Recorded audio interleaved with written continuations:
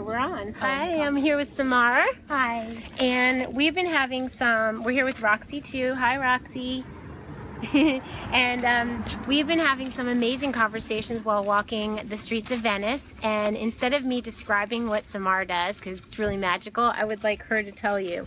She works with the pelvic bowl. No, this is the reason I wanted to turn on the camera. We didn't know we were making a video, is that it struck me as something that it's a subject that we need to talk about, so that people, like, we forget this area of the pelvic bowl and that there could be some stagnation there due to a lot of different things. A lot of different things. Emotional, things that happen, ideas, belief systems, physical trauma, whatever. So we started, she does work helping people remove the stagnation, and I'm gonna let her describe. Thank you, Dara. Yes, please. Thank you. Please. Yeah, so what I do is the Arvigo techniques of Maya abdominal therapy. Arvigo? Arvigo. It's Okay. named after Dr. Rosita Arvigo, who's this amazing woman. She's like 75 now. She was a hippie in the 70s, ran away because she didn't want to be involved with the war. They went to Mexico, studied with indigenous midwives, and then moved to Belize and was a herbalist.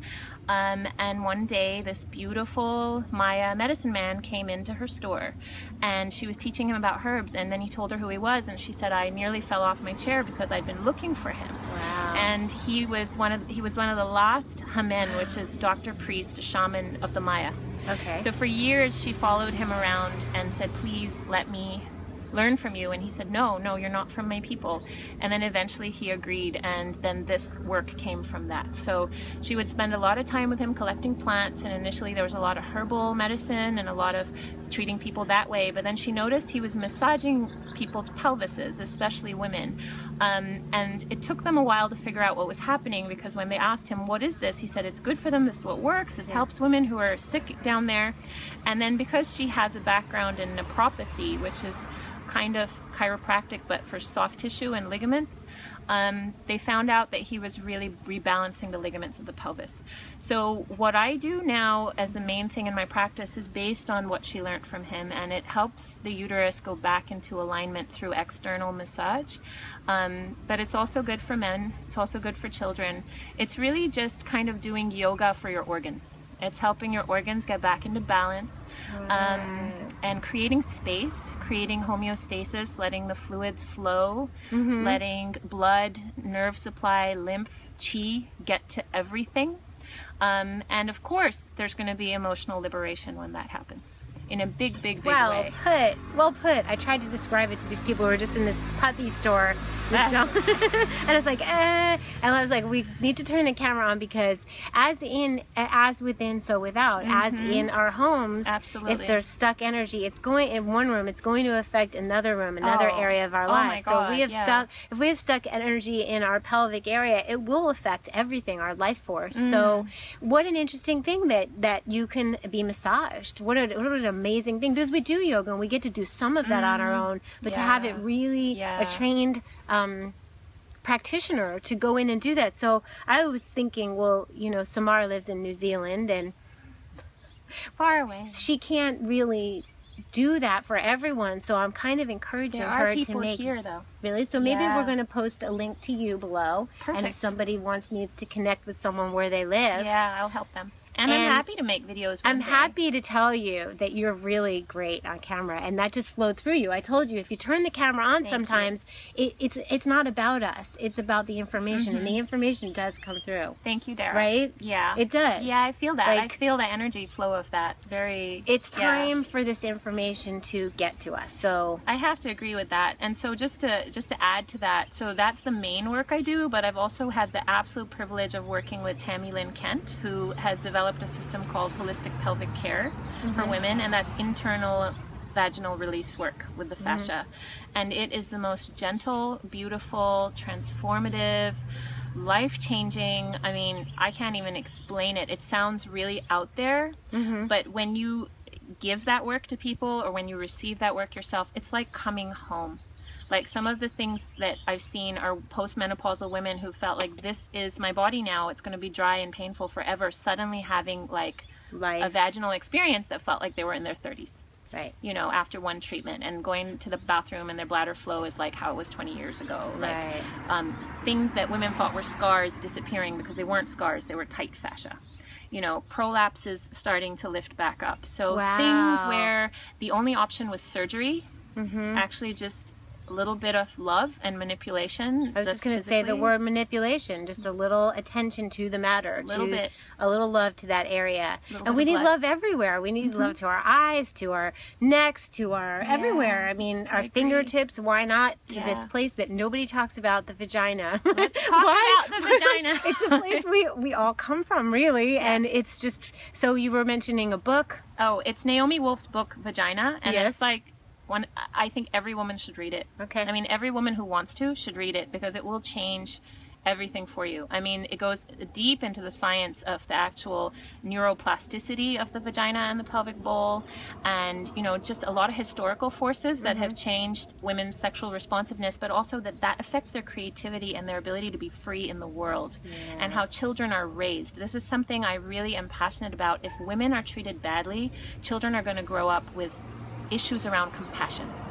So all of this is much bigger implications than just us, you know, going, oh, this is my body. This is like out in how we raise children, How we raise the warfare, you know, just how we treat animals, how we treat people, how we treat the planet ultimately. Yeah. Because if we can actually just, you know, respect that life comes from here, then we're going to respect the Great Mother. Like for me, it ends with the end game is the Divine Mother. And for me, that's Gaia. Like at the bottom of it, that's Mother Earth. That's the end game of all of this. So, yeah. So yeah. So, yeah. So yeah, that's just it. Love for ourselves, love for everyone else, and love from where we come from, both here and Earth and our planet, and everything is all about love. So Ultimately, yes. we got to take care of our energy, and what a perfect combination this is. You know, raw food, massage, manipulation, attention to these beautiful matters. Thank you so much for sharing this. That was like, I just met her, we met to meet, and when you started talking about this, I thought, oh, if I want to know, I'm sure everybody else wants to know. Thank and you, I'm Dara. so looking forward to hearing more, whether it's in the written word, if you're writing, or you're speaking on camera. I am really happy to share you and Thank you your work. so much. Thank You're you. amazing. Thank you. Yeah, Okay, that's a real everybody. privilege. Thank you. Yeah, we'll see you Perfect. soon. Get your Bye. greens on and your pelvic massage. Get your pelvic massage on. Now we're filming Roxy. I should have taken a picture of it before I broke bumblebee it. food. It was a bumblebee treat from, It was a bumblebee treat from the dog store, and she's enjoying it, Yes. right? Look at that. She's so happy. Okay, this is for more with Dara. This is a private thing. This is a private moment. This is a private Chowing down. See? She's so Cute. sweet. Oh my god. Oh, she loves it. Good call on noticing them. I'm sitting here with Samar. Hi, Samar. Hi. We just did a video for YouTube, and it was fantastic. Thank you. No, everybody's going to see it and love it. And Samara, you guys, is on More with Dara. I don't know how active she is, but Little here bit. she is. Yeah, You've I can be more. You could be more, but now we know. It's so nice to put like a living 3D face course. to the Yeah. little pictures and Yeah. whatever comments. So here she is, everybody, and she's going to be our resident expert on vagina care. No, internal pelvic. It's not where I'm making a joke. I'm being funny, but like how we take care of our homes, we take care of our intestines, our colons. We're taking care of ourselves by eating well. But what about taking care of that area of our body, the root? Absolutely. It is the root. It's like the front door, you know, in a sense, it's the foundation of the house. If we're not aware of this, there's so much we're doing from unconsciousness. There's so much we're doing around relationship, around mothering, around self-care. I think that's the crux for me.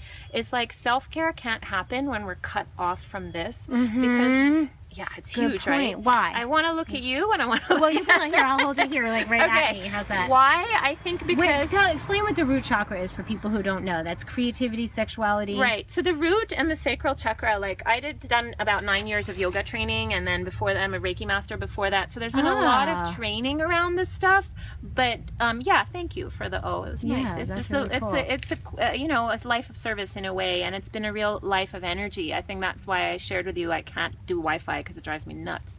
But our root and our sacral chakras are these energy fields that are deeply connected with the earth and deeply connected with our ability to derive nourishment and sustenance, because that's what opens first, you know, in a sense. When we have to land here on the earth, we need to know how to get from here and not just from our mothers anymore. So if there's disturbance here, we're going to have disturbance feeding ourselves our whole life. It's kind of like when your colon's clogged and the cilia can't pull in the nutrients. Exactly. If your uterus or your muscles or the tell fascia is you so out of whack, you're not going to be able to fully have like, oh my God, the energy flowing, oh my God, and be able to give and receive, right? Exactly. That makes so much sense. It really does. And it's all like, things are meant to be in a certain balance in our organ system. And in the past, you know, I know you've done some videos with Herbie and squatting and all those beautiful things around moving in a way that the body actually was designed to move. And now that we live in lives that are quite confined and very linear movement and not being able to necessarily get into our pelvis deeply, there's a lot of tension in the fascia and the whole system that, you know, that and emotional stress can cause the uterus to really get out of balance. When that's out of balance, yes, there's going to, depending where the uterus is, where she is, it's going to affect the actual systems around her, you know. And so then that can lead to chronic, I've had like some real chronic constipation clients that amazingly, like in one session, like one person hadn't gone in 6 months properly. Right. It was nuts. It was like nuts. They had to, you know, travel to another country to try to get. And what fixed it? One, lifting the uterus off. Really? Really? One treatment. Yeah. I think I might have to use this video attached to the YouTube video, because this is good information, because we really didn't talk about like what symptoms might be if something's off. Constipation could be one of them. Yeah. So I could, should I run you through some? Sure. So yeah, I mean, for a woman, you're going to have menstrual problems. So you're going to have like pain. If your uterus is out of balance. If your uterus is out of balance. Okay. So what I mean by that is the uterus is held up by several ligaments. And this is all the amazing work that Dr. Rosita identified. And so a lot of times you'll get like women coming in saying, oh, the doctor said I have a retroverted uterus, but it's not a problem, because they're doing the examination prone. So what it looks like lying down may not be what it's like functionally. And because what's normal now is not optimal. Like 70 or 80% of women, maybe even more, based on just the amount of people I'm seeing, I don't know what the world is like, but just my own kind of group, is definitely 9 out of 10 women have some kind of imbalance. So that's normal. But does that mean it's optimal? Does it mean it's how we were designed to be? I don't. Right, really 9 out of 10 women could be eating standard American food right now. That having having an inflamed colon is one of the major reasons that the uterus will move out of place. I've found that in my own life in the past. Okay. And a lot of women, inflammation will cause the uterus to move in the other direction. Then you're going to have a hip misalignment. It's another reason not to eat gluten, so it doesn't knock your uterus out of whack. I didn't even think about that one. And so when the hip moves, then the sacrum's going to move. Then you're going to have all kinds of back pain. And then childbirth is often going to be difficult. Like, so I'm not saying this happens exactly like this, but I've seen this pattern a lot. So in terms of symptoms, in women, you're going to see menstrual difficulties. So that's pain. It can be endometriosis. A uterus that's out enough so that it's almost upside down can have something called retrograde bleeding, where blood can actually come out of the fallopian tube into the peritoneal cavity. So in that case, like, it's like leaking. It's like turning something upside down in a slow leak. So every time hormones go up and down, you're going to get really bad pain. Any kind of growth, like a fibroid, a polyp, you know, any of those things is just a symptom of stagnation. So all those things in women, any gut issues low down, I'm not saying it's always uterine, but it could be. And what do you suggest to people who aren't living near you and can't see you? And maybe, is there things that we can practice at home to help us? So what we could practice at home, if you're in an area where you can see someone who does what I do, at least one session just to get, because they'll teach you how to do self-care massage. So self-care massage is really amazing. Like, it's just simple 9 movements, but it helps liberate everything. That's wonderful. It's wonderful. Maybe you can make a video on that. I'm not allowed to, because several reasons. Somebody did that and people didn't follow the instruction properly and hurt themselves. So that's not. So it's better to have it in person. It is, because people have IUDs, people have abdominal wall separations, people might have unstable pubic bones. Exactly. So it's good to see someone. If you can't see someone, castor oil packs are great, just to introduce warmth and heat and movement. That sounds beautiful. Oil pulling is wonderful because it creates movement in the body. Wow. Just generally anything that liberates this area. Hi, Roxy. She's being so good. She likes this conversation. Drinking lots and lots of water. Okay. But at temperatures that suit your environment. So cold water is really stressful for most people. Yeah. You know, really getting into that, releasing the diaphragm, whatever that looks like. So one of the things we do is really work on releasing the diaphragm. So you had said at the beginning of the video something about how one thing going off will set something off. The area where I see that the most is the diaphragm closing. When the diaphragm closes, blood going in and out of this kind of thoracic area, and you know, food moving down, and nerve supply of the vagus nerve gets very restricted. So then people are like in fight or flight all the time. So breathing is the thing that helps the diaphragm? Body work to release the diaphragm. So massage? Yeah, sleep. Okay. Sleep, body massage, breathing. Yeah, high cortisol will clench the diaphragm. Like, isn't it amazing?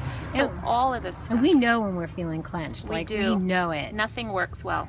So this, if people want to look into this work, the website is arvigotherapy.com. That's ARVIGO therapy.com, and you can find practitioners in your area.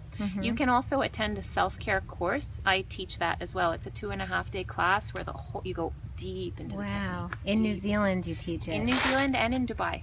I teach in those two places. But yeah. So can we put something below that people can contact you? My website is www.moon-yoga.com. So the dash is like right in the middle, not the underscore. So MOON-YOGA.com. So very cool. Very cool. Yeah. Yeah, so it's beautiful. It's just getting in relationship with this.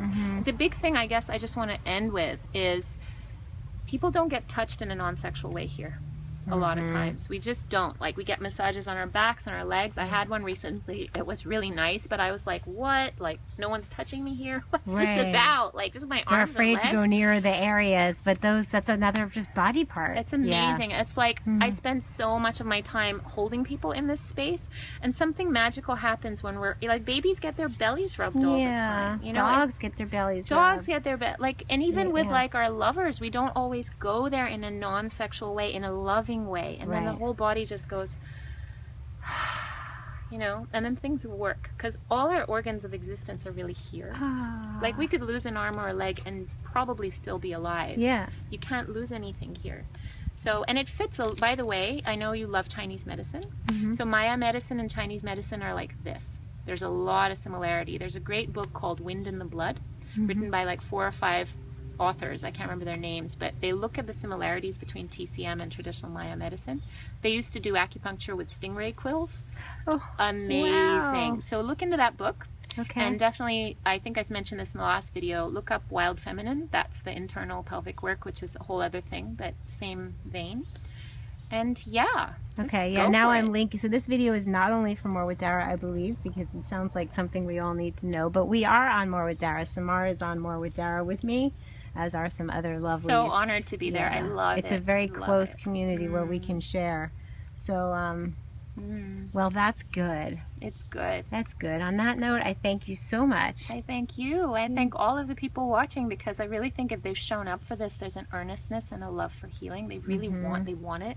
And I really honor each person that turns up for that. That takes a lot of courage, because these are vulnerable places. So, you know, blessings to you, power to you, whoever you are. And if you want it, the answer will come. That's so true. Yeah. Thank you. Thank you. Bye. Bye.